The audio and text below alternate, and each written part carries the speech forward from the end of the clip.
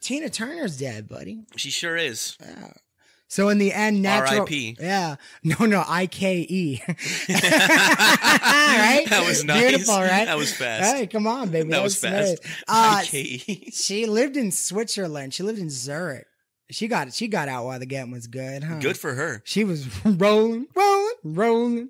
She was a tremendous talent. Dude, tremendous indeed. Did you see her muscles? That was like the first woman bodybuilder that I noticed. That was the first woman that I looked at. Like, dude, why is she so muscular? Yeah, I never noticed it. No, dude. Yeah, Thunderdome. Welcome to the Thunderdome, motherfucker. Bitch. Yeah, she was in Mad Max, exactly. And I think she got in great shape for that role. And then she went on and did some type of late night TV. It might have been like one of Carson's last years or something like that. And dude, she's like, comes out with that dress that's like really like flimsy stuff, and she's muscular. Oh, she was muscular with that weird blonde hair, dude. You know what I mean? And two black men that that white media took down in this world. And let me tell you who: Joe Jackson and Ike Turner. That is two guys that brought the world talent. And because they were hard men, they got the worst rap that I've ever heard, dude. Ever. Seriously. Really? Yes. I don't know anything about this. You've never seen What's Love Got to Do with It? I just know Lawrence Fishburne? No, man. Never seen it. Okay, all right. I got two for you. Okay? I just know that Ike was a rough dude and used to beat the shit out of her a lot. I mean, Ike was an old school dude from the South. I mean, listen. Sometimes you have to give him a little slap. A little slap. A little shoe. The old Sean Connery. A little shoe across the mouth. So here's the thing. Joe Jackson spanked his kids. Joe Jackson had the Jackson 5, one of the most amazing, talented groups that ever came out of music. Yep. Okay. I'm talking not just Michael. And then this byproduct of the Jackson 5, who was born with music in his soul, became the biggest thing ever. We were just talking about him earlier in the thing. Right. Ike Turner, listen, like Tina Turner, they did this movie where Lawrence Fishburne was like the biggest piece of shit that ever walked the earth. He was Ike Turner, right? She would have been living, I'm not even joking, she lived in like some mud house. And then she moved in down south with her family, and they went out one night to some club and they met Ike, and he turned her into a superstar. That's why she lives in Zurich. That's why she was born in like Mississippi. Now she was skiing in Zurich before she passed away. Okay. I don't look at Ike like, listen, was he an abusive prick? Maybe, but I mean, she should be thanking every day she ever knew him. Every single day.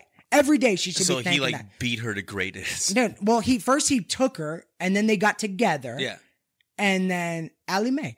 And then I guess he would whip her ass in front of friends and stuff, like pretty bad. This sounds awful. I guess, listen, I'm not. At least she got paid, I guess, but still. That's what I'm trying to say. I can promise you this, dude. If you would walk up to her and you'd say, Tina, before her, listen, 82 years old, like, listen, Tina, you're about to die next year.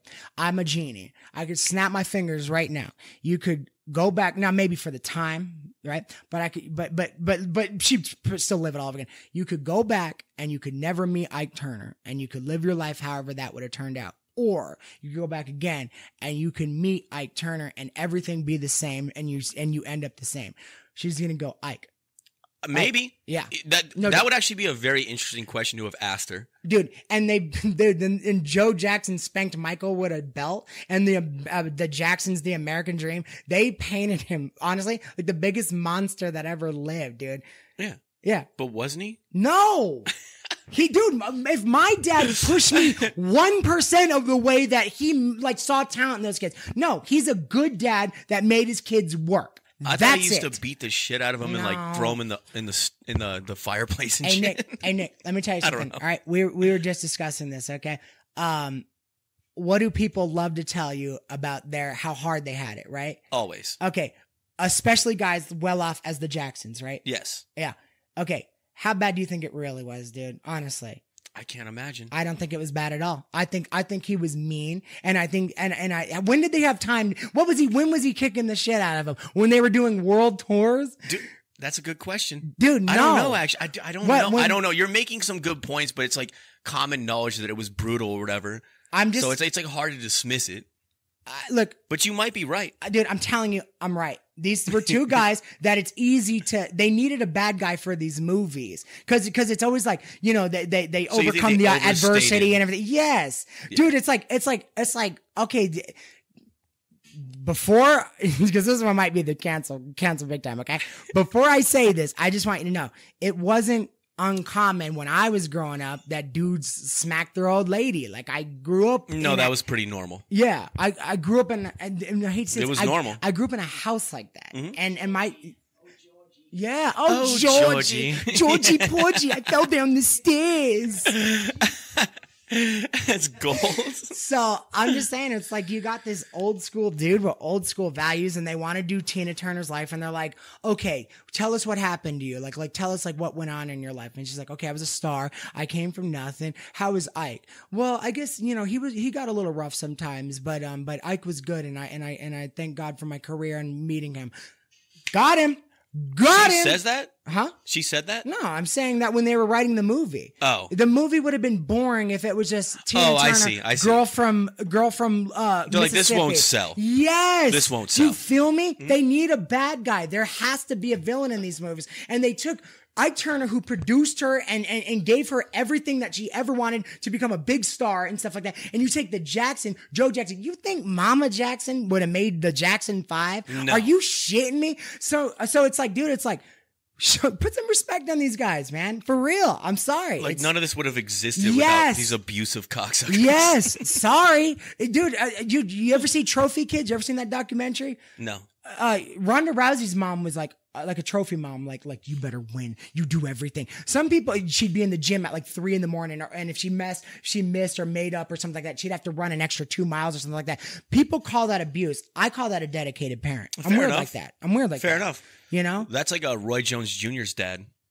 Roy Jones Jr.'s dad was like super brutal to him and put him in there with like heavy weights. And I bet he thanks God from every day that he ever, I bet he thanks God from every single day. They don't talk. Yeah. So you feel me? Okay. Well, you know But he loves him. He's like, we're just like two strong-headed guys. We don't talk. Like, but he understands. How about this?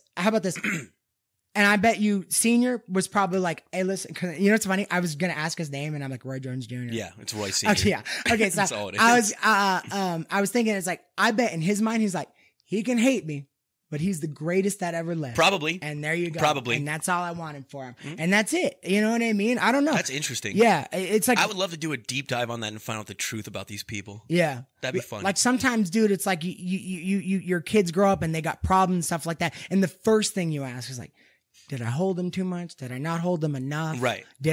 Should I have pushed him? Should I have not pushed him? Did I push too hard? It's like you ask these questions, stuff like that. When you're a brutal, like, want everything good for your kid, like Asian dads, like, you know, like, well, yeah, you know what I mean? Yeah, look at Asian them. and Indian dads, yeah. Well, Asian American and Indian American dads, like, because those are the kids that succeed and stuff like that. There's still plenty of piece of shit dads back in India and China. Oh yeah, and shit sure. Like that. Yeah, only the best come here to like go to university. You know what I mean? But that's all I'm saying. I'm just saying it's like I remember watching that and I remember her meeting him in the club and her being head over heels and stuff like that. And they're famous and they got all sorts of money and bam, and gives her one, right? Pow, right in the kisser. Pow, right in the kisser. You know Bang, what I mean? Zoom. And he wanted her, you know, and here's how it went down. She was talking or something like that and really annoying him, and he hit her. And the truth is don't annoy him. I'm just joking. That's the I truth. swear to God, I'm just joking. I swear to God, I'm just joking about that last bit. How about a little bit of silence? Yes. Oh, yeah. Would it kill you to shut up? Oh, I thought you meant you wanted to do a 30-second silence for Tina Turner. No. You know? No. I loved Ike's hair. He had a wig and he would do, you know, the bowl cut? Oh, yeah. Yeah. Dude, do I? Homie, flat all the way across. And he's gangster. He's gangster. I gotta look up a picture. It's funny because it's like you watch this guy come out in this bedazzled, sparkling suit, and this fool will throw you up against the wall and funk the shit out of you. He's like, man, yeah. Should not you up. The realest thing that I ever heard the game say, you know how I told you I like the game from Compton? Yeah, am I talking too much? No, you're good. Please. One of the greatest things that I ever heard the game say, he's like, you know, it's like people think about Los Angeles.